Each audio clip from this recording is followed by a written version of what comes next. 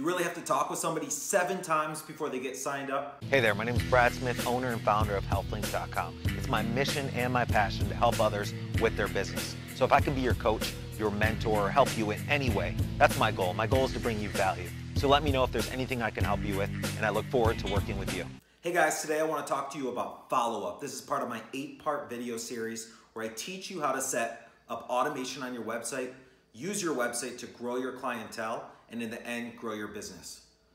Follow-up is one of the top priorities when it comes to new customers coming into your business and actually paying you.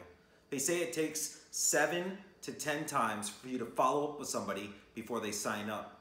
Now, this might not be the case when you meet somebody face-to-face. I know a lot of us with our businesses, people search you out, they come meet you face-to-face, and it's a lot easier to get them signed up. But when they're coming to your website, you have to build trust, you have to build a relationship. They have to know who you are, what you offer, and that you can help them. So after you build a relationship with them, you have to follow up with them.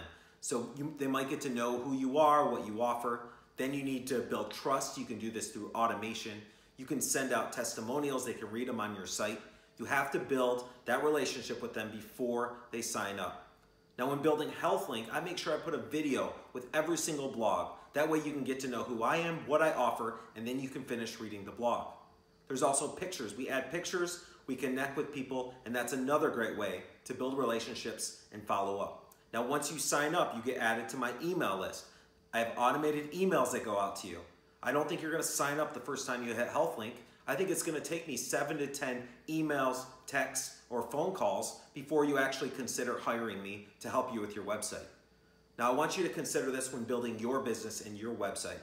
Add follow-ups. You can do automated follow-ups. You can do text messages, phone calls, webinars, social media, or you can just get on that phone with them, build a relationship that way. So I hope this helped you guys. If it did in any way, leave a comment below, or just tell me or tell others what you're doing to follow up with your clients. If you have something that's working, let us know so you can help even more people.